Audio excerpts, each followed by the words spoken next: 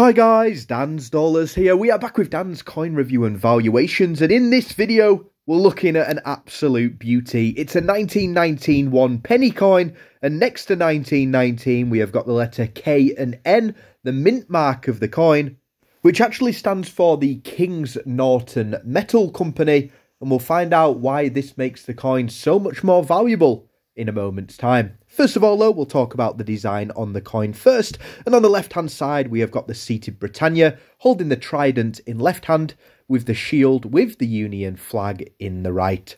Again, like we've touched on already, 1919, the year of issue at the bottom, and KN, the mint mark of the coin.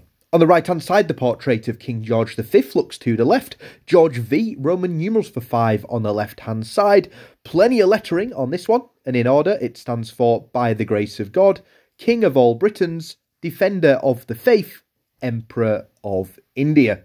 Next then we move on to the mintage figures, and they stand at only 683,600, and this is why making sure that you do check the mint marks on your coins is so important. What does that mean then for the true value of the coin? Well, we'll start off with the coin on the screen here. You're going to get £40 to £50. Yes, you heard that correct, for this one penny coin. Now, even if it is in super worn condition, because the mintage figure is so low and it is such a desirable one penny, you're still going to get £3 to £4 for it. Now, if you've got this coin in perfect condition, I've seen a couple of them on auction websites as well that have sold over the last few years, so they are out there.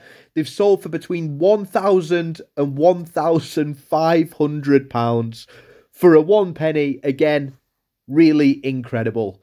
Realistically, if you do maybe get a mixed job lot off eBay, maybe you are at a car boot sale, these are the kind of quality coins on the screen here that you will stumble across. Again, check the coins, look for that KN, and again, £50 if you're lucky enough to find one for a one penny coin.